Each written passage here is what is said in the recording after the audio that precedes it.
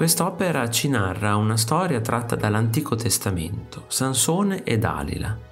Sansone, l'eroe ebreo dalla forza prodigiosa, si innamorò di una giovane donna, Dalila. Questa venne corrotta dai Filistei, nemici di Sansone, per sedurlo e carpire il segreto dietro cui si celava questa sua grande potenza. La donna, interrogandolo senza insospettirlo, scoprì che la sua forza risiedeva tutta nei capelli che Sansone non aveva mai tagliato. E fu così che mentre l'uomo dormiva, forbice alla mano, gli venne rasato il capo.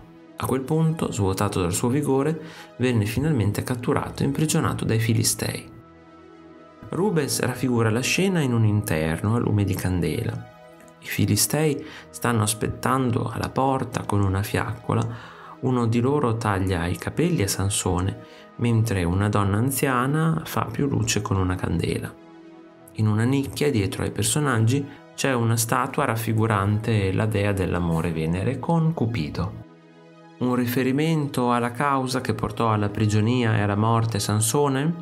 Il dipinto fu commissionato da Nicolas Rocox, assessore di Anversa, in Belgio, per la sua casa di città tra il 1609 e il 1610. In esso è evidente l'influenza degli antichi, ma anche di artisti del calibro di Michelangelo e Caravaggio. Questa grande tavola rientra in quel genere di opere che stuzzicano il nostro interesse con quel misto di terrore per quello che sta accadendo e sollievo per non essere nei panni di qualcun altro. Il pittore infatti coglie il momento prima della cattura di Sansone. L'uomo è abbandonato al sonno con il possente braccio inerte, la testa appoggiata sul grembo di Dalila. Lei appoggia una mano sulla schiena muscolosa dell'eroe, quasi a volerlo tranquillizzare, ma sta facendo solo il suo interesse, per incassare la ricompensa. L'opera ha un che di sensuale e di erotico che traspare dal corpo disteso dell'eroe, da quello di Dalila col seno scoperto, ma anche dai drappi che circondano la scena, tutti realizzati con colori caldi e avvolgenti. Il viola della tenda, l'oro e l'amaranto della veste di Dalila, il marrone della pelliccia che cala dal torso di Sansone.